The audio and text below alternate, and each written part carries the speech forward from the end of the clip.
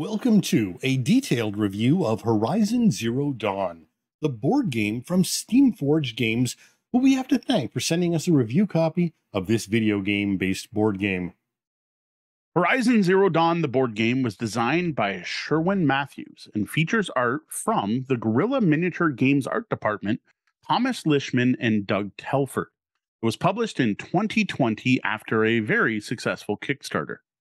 This board game version of Horizon Zero Dawn plays 1 to 4 players. A full game consists of 5 hunts, each of which takes an hour or 2. The game is appropriate for players 12 and up, and is rather heavy with lots of little fiddly rules.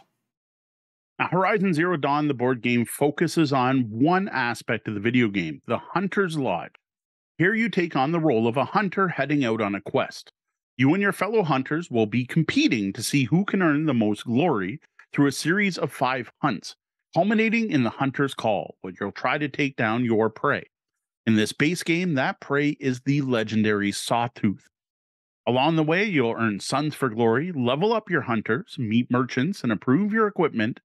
In the end, the hunter with the most suns will be named the first among equals. That is, if you survive. Now, for a look at the fantastic miniatures and other stuff you get, check out our Horizon Zero Dawn, the board game unboxing video on YouTube. Now, here you'll see everything you get, including some really top-notch miniatures. Thick, double-sided modular boards, a wide variety of counters and tokens, and tons of cards. Now, these cards include a deck for each of the 4 hunters, large machine information cards, machine behavior cards, merchant decks, a deck of salvage cards, an event deck, and a tracking deck. There's also a rather thick rulebook and 8 custom dice, all tucked into a plastic insert. Now, while this insert was great for getting the game into our hands in good shape, it's not great for organizing all the stuff once you have played. No, unfortunately not. Now, one thing component-wise of note is just how small the hunter miniatures are. Now, I understand this was done to be able to keep everything in scale, so the monsters were appropriately sized. Sorry, the machine monsters. I get it. If you'd made them standard, 32 millimeter scale or your standard heroic scale miniatures, the Sawtooth probably wouldn't have fit in the box. So I do understand it, but you're not going to be able to get these miniatures and say use them with your other D&D or Warhammer miniatures in RPGs or games. They're pretty much sized specifically for this board game. So what are we doing with these small minis and other components? Let's move on to an overview of play. So step 1 in playing Horizon Zero Dawn, the board game, is to pick what you want to hunt. The thing is, this box only comes with one hunt, one option. There are a ton more hunts unlocked during the Kickstarter, but with just this box, you will be working to complete the same hunt every time you play, and that's a hunt for the Sawtooth. Next, each player picks a hunter. There are 4 of these in the box, representing familiar cultures from the video game series. Grab all the stuff for this hunter, like the minis, card deck, and skill token. Sort your action deck, finding all of the 0-level cards, and place your starting cards on the table, including your hunter ability, initial weapons, armor, and starting resource. Next, you enter the tracking phase, where the leader, who is the oldest or most experienced player for the first hunt, draws the top 3 cards of the encounter deck and picks which encounter the group will have first. I think more games need the start player to be the person who knows the game best. I do appreciate that. Not just as a rule teacher. Now, the board is set up, like the playing board is set up based on the card that was chosen. It's made up of 2 to 4 of the game boards, each of which is going to be on a side based on the player count. You're then going to seed that with machines as well as other scenery tokens. Players then place their hunters onto the edge of the starting board. Now, at this point, it's time for the first actual hunt, which is played through in what they call the encounter phase. You'll be playing through 5 of these, including the Hunter's Call, which is the final battle versus your chosen adversary. One note, when you're laying out the boards, do pay careful attention to their orientation on the table. This makes a huge difference, as well as the player count on each side of the board. Yes, note the boards say 2A. 2A is the same board as the other side. There is not, I assumed the first time we played that 2A was one side and 2B would be the other side of the same board, and it's not. So we messed up our player count during our first experience with this game. Horizon Zero Dawn, the board game, is a busy game with a lot going on and lots of variables and things to track. Due to this, what follows will only be a vague overview of how the game plays without getting into the actual details. This isn't meant to be a how to play, but rather give you and your group a good idea of how things play out so you can make your own decision on whether or not to dive deeper. So each turn of an encounter has a number of phases, which starts with the active character taking 2 actions. These actions include sprinting, which lets you move 2 squares but alerts all past machines along your path. Sneaking, which lets you move only 1 square but doesn't alert adjacent machines. Craft, which lets you cycle your discards back into your deck and acts as a form of healing. Distract, which lets you toss a rock and move a machine. And finally, making an attack, of which there are 2 types, ranged and melee. Attacks are made by rolling the custom dice and looking for hit symbols, with various boosts being added by action cards from the player's hands. These can give more dice, give rerolls, allow for additional actions. There is also a critical hit symbol on some of the dice, which will trigger special effects on your equipment or cards. Similar to the video game, attacks can cause various elemental effects like fire, ice, and shock damage. There are also rules for trap weapons and area of effect attacks.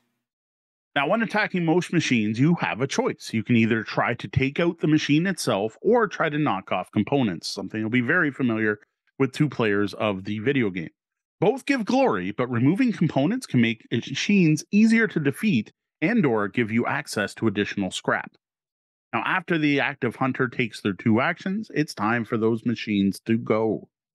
Machines start off non-alert and stay that way until they get attacked, they take damage from some other source, an alert enemy is in their square, a hunter is in their square, a hunter is in an adjacent square that doesn't contain tall grass, or a hunter sprints by them. Non-alert enemies follow the paths laid out on the board. If these paths lead them off the map, that machine is considered to have escaped. Alert enemies instead follow what it says on their behavior cards. Now, each behavior card features a branching path of actions that the active machine will take, and this branching path is often based on set conditions, like is the machine still carrying cargo, or is there a hunter within 1 square, and so on.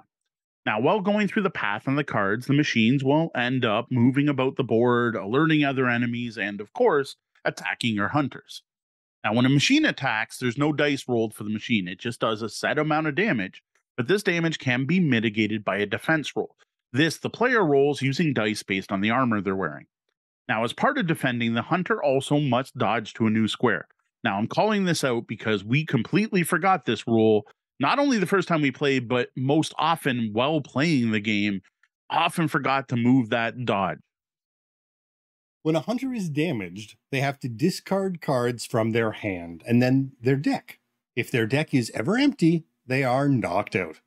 Knocked out hunters miss a turn, lose any earned glory, and come back with a fully shuffled deck the next round. Now, this isn't too big a penalty. Actually, getting knocked out isn't horrible in this game, but you do have to watch out, because if the number of hunters that get knocked out over the entire hunt ever matches the player count of your group, you fail the hunt and get no reward. Now, unless this is the final hunt against the Sawtooth, you do get to continue. You just move on to the next hunt. You don't need to win every hunt to win the game, but you're going to miss out on leveling up and scrap and things you're going to want for that final fight. Now, once all machines go, there is a maintenance step. You determine if you've lost or won the hunt, and continue on to the next player's turn if you haven't. Hunts are won by defeating a set number of machines based on the encounter card the leader chose. Once players get to this total, they have the option to continue or to take out any remaining machines in an effort to get some bonus scrap. Now, after an encounter, you enter what's called the campfire phase, which starts with awarding players sun tokens based on the total glory they got in the last hunt, with the most suns going to the player with the most glory, who also gets the leader token. The fledgling token is given to the player who scored the least glory and is a big catch-up mechanic in this game. Next, players level up their hunters if the encounter they just finished is a higher level than they are. Every character has a unique talent tree, and players will pick one of the 2 options at each level. These will include new cards that are added to the hunter's action deck, new permanent abilities, or perhaps new equipment. Now, the last part of the camping step is for everyone to go shopping. A set of cards is drawn from the appropriate level merchant deck, and players get to spend the scrap they gathered for new equipment, ammo, weapons, and modifiers for their existing gear. The merchant stock refreshes after each purchase, and while the leader gets first pick, the fledgling gets to buy for first item for free. Note that your deck size is limited by your level, so buying more stuff does not give you more health. Now, after camping, it's time to move on to the next hunt. Unless you've reached the Hunter's Call card, and the fifth and final hunt, the leader, who may be new, draws 3 encounter cards and picks one. The fledgling then draws 3 event cards, picks one, and you move on to the next encounter. Now, the final hunt is represented by the Hunter's Call card, which is face up on the table, taunting you for the entire thing. It features a bigger board with your chosen prey on it. Now, the leader has no choices to make for this encounter. You all have to do the Hunter's Call. But the fledgling does get to play an event card, giving them one final advantage in the final fight. Now, this final battle actually plays out the same as any previous battle, with 2 exceptions. For one, hunters that take down one of the hunted machines, in this case the Sawtooth, gets a bonus half sun. Plus, if the hunters fail at this hunt, everyone loses the game. No one wins. Now, assuming your team is able to take down their final prey, they earn suns as in a normal victory step, and then the player with the most suns is declared the winner. Now, in addition to playing competitively, which is the default way to play Horizon Zero Dawn, the board game, you also have a cooperative variant. Now, here, players are encouraged to work together and take down the machines together, but if any one hunter is knocked out even once in a single hunt, you lose. Now, there's also a variant rule that allows the trading of items between players during the campfire phase that can be used when playing cooperatively or competitively. I think that's a pretty good overview of play. It's time to move on to our thoughts on this licensed board game. So let me start by talking about the license. I am a huge fan of Horizon Zero Dawn, the video game. I don't play a lot of video games. I play them now and then, and I almost never play them when they're the new hotness, and I hardly ever finish a game. Well, I did play Horizon Zero Dawn when it was relatively new. I loved every moment of it, finished the full game as well as the downloadable content, and 100%ed both. Yes, that included earning all the dang blazing suns. Now, I, on the other hand, never played the game and knew nothing about it when sitting down to play this board game version. Now, I will say, as a fan of the video game, I did have some trepidation about the board game version. But I was curious about it and jumped at the chance to review it, so thanks for the opportunity, Steamforged. Now, I didn't expect much. I was expecting a licensed game that had cool stuff from the video game and probably was okay to play. I was pleased to learn that not only is Horizon Zero Dawn, the board game, a great representation of at least part of the video game, it's just a very solid, thematic, Ameritrash dice chucking game with lots of player agency and really cool character customization. If you don't have a clue what Horizon Zero Dawn is, that's fine. You're going to kill things and try not to die. If you're into that sort of game, you can learn about the license as you go, and it won't impact your enjoyment if you don't know in advance. Now, what impressed me the most was the way that the designer decided to make a game out of the video game, and that was by focusing on just one part of Horizon Zero Dawn, which is the Hunter's Lodge. This is a brilliant way to let players explore a part of the world without having to live up to the epic nature of the whole open world game and its massive setting. Taking on the role of a small group of hunters about to head out on a hunt to take down one of the game's legendary beasts just fits perfect for a board game theme. If anything, not knowing the ins and outs of the world meant I wasn't distracted and could more easily focus on powers, skills, and tactics, though knowing a little bit about the behavior of the monsters in the video game would have allowed me to perhaps better anticipate what some of the monsters' AI mechanics would be. Still, that wasn't any real advantage or disadvantage in the long term over the full hunt. Yeah, I will say those behavior cards that we described while covering the game do have the machines act as you would expect them to act if you played the video game, which is something I never even thought when teaching the game that I might want to point out to the other players who haven't played it. Now, I got to say, by limiting the scope of the game, I think that made it possible for Steamforged and their development team to kind of nail down the mechanics for this one thing, hunting machines. That's what you're focusing on. And that steps, so the 3 steps of tracking phase, encounter phase, and campfire phase does give you that feel of being part of a hunter party, as well as the interplay between the characters in a party all vying for dominance, which is a big part of the story of the video game and people trying to outdo each other. Plus, the epic nature of the quest is further reinforced through the amount of game time it takes to play. Though some might be overwhelmed by just how epically long it can be. Yeah. The time on the box is for one portion of a hunt. The real playtime is 5 times that length. Yeah. While thematic and feeling epic, this is honestly what I think is going to be the biggest problem with this game for potential game groups, the overall length. While the rulebook notes you can finish the entire game in one night, I can't see many groups wanting to do that. Each individual encounter phase was taking us an hour or 2. Then there's the additional time required to shop, level up, customize your decks, and just get things set up and get the miniatures on the board and sort the tokens and get the encounter deck shuffled. You're looking at, I would say, 6 to 10 hours to complete a full game of Horizon Zero Dawn, the board game. That alone is going to scare many game groups away. I honestly think this isn't even made even remotely clear until you get going with the game, which is unfortunate, as it could sour players on it, even if they were enjoying themselves on that first hunt. Some just might not want to leave a game set up for the time required to finish. Now, I'll admit, the first time we sat down, it was the 4 of us with Tori and Kat. I had no clue that's what we were signing up for, was this massive game. The box said 2 hours, 1 to 2 hours. And if you have first game, I'll double it. 4 hours. We have a 4-hour game night. We can easily fit this in. And we only managed to fit in 3 hunts. And I think we played for about 6 hours.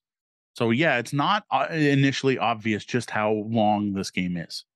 And unfortunately, there's no real good way to save between hunts. I played many other board games that have this type of gameplay where multiple things have to happen, but there's some kind of save mechanic. Now, yes, you could put the boards and the machines and the various card decks you don't need out because they're going to change for the next hunt. So you can put those away, but you need to keep track of things like which cards from each action deck players have unlocked. Once you've hit level 1, you've added some cards to your deck. Where you are on your skill tree, which branching path did you take? What scrap have you gathered? What do you have left? How many suns have you earned? Well, the glory clears at the end. The suns carry over till the final scoring. Now, I will say what I would normally do in this case would just baggies. Every player gets another baggie. You put your current deck in one baggie. You put your still to earn cards in another baggie. You put your scrap in a baggie and put it all in. But then that box insert, there's no space to put separated out components. This insert is designed to store the minis so they don't get damaged. It's not great for sorting everything else in the game. You just basically, it wants you to put in your whole stack of cards in one compartment and all your components in another. Now, of course, none of this is a problem if you are lucky enough to have a game space where you can leave the game set up and return to it later. Now, if your group doesn't mind signing up for a potential 10-hour game experience, quite possibly split over multiple nights, there is a lot to like in Horizon Zero Dawn, the board game. Yeah. One of the things I really like is the mixture of thematic dice-driven adventure game with light deck construction. Now, not deck building. You're not shuffling through your deck. This is pre-constructed deck before you start each encounter. Now, the system here is kind of like a hybrid of dungeon crawl, moves and attacks and taking out the monsters using custom dice, and card-driven combat, just by how much each of the hunters' action deck can modify play. Now, the biggest one you're going to see right at the beginning of the game is to fire your ranged weapon, you need ammo cards, which combo with your weapon. But you don't actually need to use cards on your turn. But we did find out pretty quickly, in order to do well on a hunt, it's going to take figuring out the best use of every card in that action deck. When can they be used, and actually using them up, even though they're your health. And this is really one of the interesting aspects of the semi-co-op sort of idea of the game. The customization when buying gear means you can choose to help yourself at the expense of others, or be nice and make sure your whole hunting party has what it needs to bring down the beasts. Now, I also love how asymmetric each hunter is, though I gotta say some seem more useful than others in this hunt. In particular, the Karja warriors seem to be the most difficult to play well, though I admit, For competitive play, they're awesome at stealing kills out of the nose of other players. Now, further adding to the asymmetry when leveling up, you get to follow a customization tree that allows 2 different paths. And then that path branches to 2 different options, and that path branches to 2 different options. And I love the fact that the next time I play, I could play a Karja Warrior again, and it could feel completely different.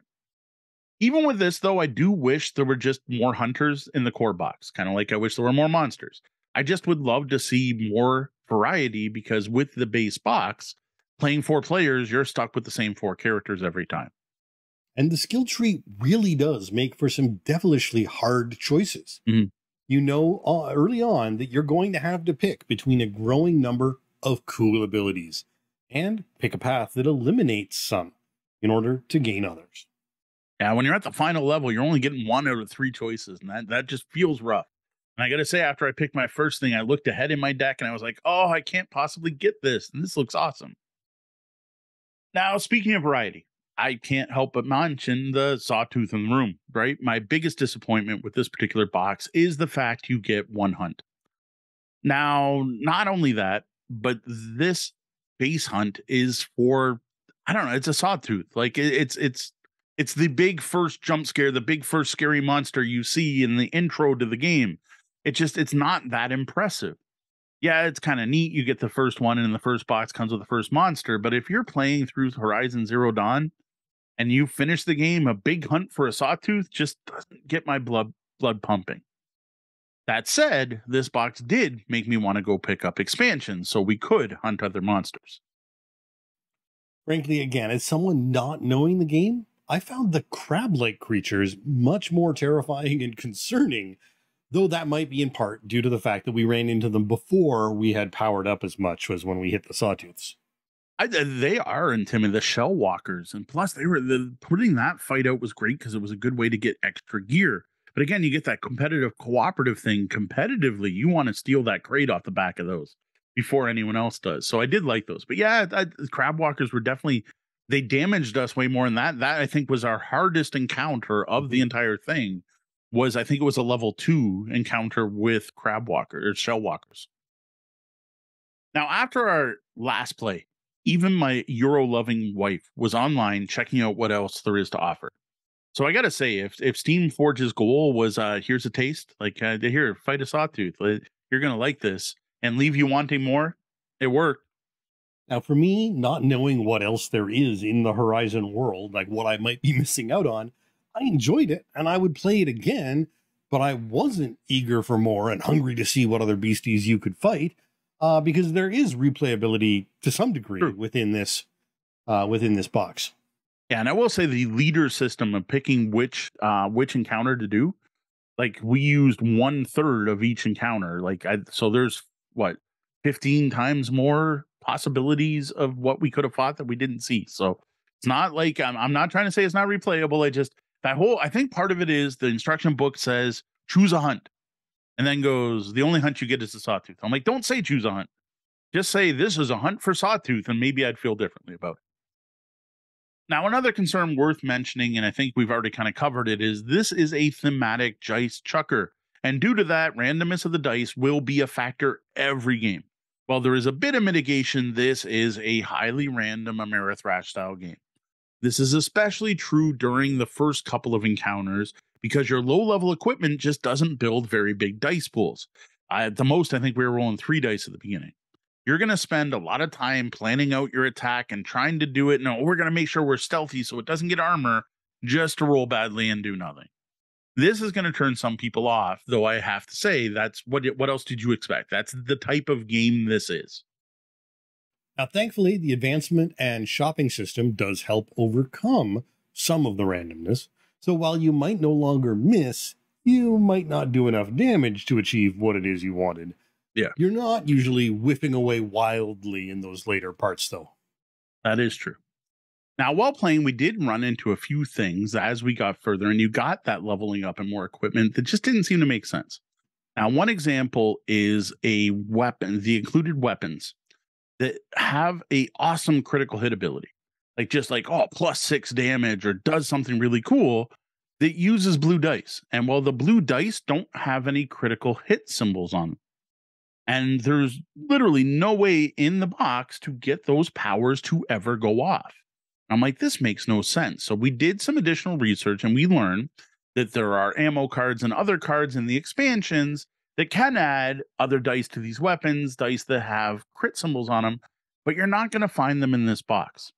Now, in particular, I noted I played the Karja Warrior. One of their final level skills is a new Karja Spear that, because of this, is actually worse than the base weapon because it uses blue dice and you'll never get its crit to go off. Yeah, this was shocking. A top level upgrade that was, as far as I'm concerned, broken, as it required unknowingly a completely separate purchase to make, and purchase as in financial purchase, yes, to make what should be a character's top weapon worth owning at all ever. Yeah, and it's not the only one. There was other ones that came up in the merchant decks that I was like, why would you buy this? This doesn't work. And I almost wonder if they changed what were on the dice before the game was published. The blue dice at one time had a critical hit symbol on it, and they removed it at some point to go, no, this is a damage only die. Anyway, I can't tell you why, but this is a frustration with the game. If you backed the Kickstarter and went all in and got all the stuff, maybe you never even noticed. But what we're reviewing here is the retail copy that people can buy at their local game store or online. Now, another issue that came up when learning this game was the real rule book, which could use some work. Now, it's okay. It's written in a logical order to sit down on your couch and read through, but it's not great for teaching the game or referencing during play.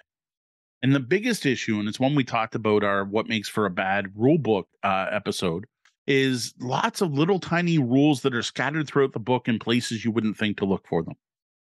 An example would be status effects.